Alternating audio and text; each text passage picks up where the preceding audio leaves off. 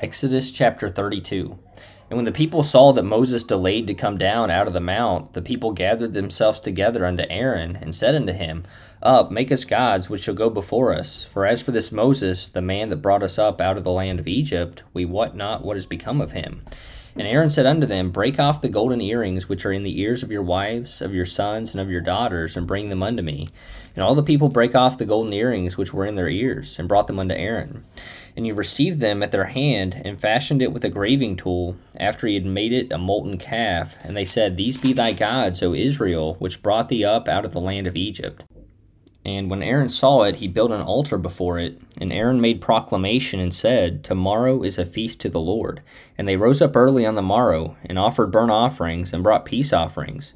And the people sat down to eat and to drink, and rose up to play. And the Lord said unto Moses, Go, get thee down, for thy people, which thou broughtest out of the land of Egypt, have corrupted themselves. They have turned aside quickly out of the way which I commanded them. They have made them a molten calf, and have worshipped it, and have sacrificed thereunto, and said, These be thy gods, O Israel, which have brought thee up out of the land of Egypt. And the Lord said unto Moses, I have seen this people, and behold, it is a stiff-necked people. Now therefore let me alone, that my wrath may wax hot against them, and that I may consume them, and I will make of thee a great nation. And Moses besought the Lord his God, and said, Lord, why doth thy wrath wax hot against thy people, which thou hast brought forth out of the land of Egypt with great power, and with a mighty hand? Wherefore should the Egyptians speak and say, For mischief did he bring them out, to slay them in the mountains, and to consume them from the face of the earth? Turn from thy fierce wrath, and repent of this evil against thy people. Remember Abraham, Isaac, and Israel, thy servants, to whom thou swarest by thine own self, and saidst unto them, I will multiply your seed as the stars of heaven, and all this land that I have spoken of will I give unto your seed, and they shall inherit it forever. And the Lord repented of the evil which he thought to do unto his people. And Moses turned and went down from the mount, and the 2 tables of the testimony were in his hand. The tables were written on both their sides. On the one side and on the other were they written. And the tables were the work of God, and the writing was the writing of God, graven upon the tables. And when Joshua heard the noise of the people as they shouted, he said unto Moses, There is a noise of war in the camp. And he said, It is not the voice of them that shout for mastery, neither is it the voice of them that cry for being overcome, but the noise of them that sing do I hear. And it came to pass, as soon as he came nigh unto the camp, that he saw the calf and the dancing. And Moses' anger waxed hot, and he cast the tables out of his hands, and brake them beneath the mount.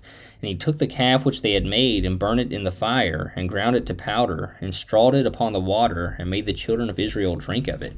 And Moses said unto Aaron, What did this people unto thee, that thou hast brought so great a sin upon them? And Aaron said, Let not the anger of my Lord wax hot. Thou knowest the people, that they are set on mischief. For they said unto me, Make us gods which shall go before us. For as for this Moses, the man that brought us up out of the land of Egypt, we wot not what is become of him. And I said unto them, Whosoever hath any gold, let them break it off. So they gave it me. Then I cast it into the fire, and there came out this calf. And when Moses saw that the people were naked, for Aaron had made them naked unto their shame among their enemies, then Moses stood in the gate of the camp and said, Who is on the Lord's side? Let him come unto me. And all the sons of Levi gathered themselves together unto him.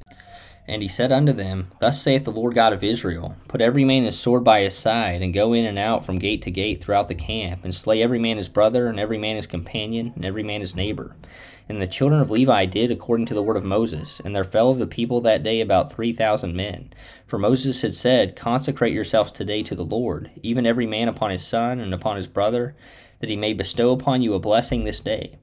And it came to pass on the morrow that Moses said unto the people, Ye have sinned a great sin, and now I will go up unto the Lord, peradventure I shall make an atonement for your sin. And Moses returned unto the Lord, and said, O this people have sinned a great sin, and have made them gods of gold. Yet now if thou wilt forgive their sin, and if not, blot me, I pray thee, out of thy book which thou hast written.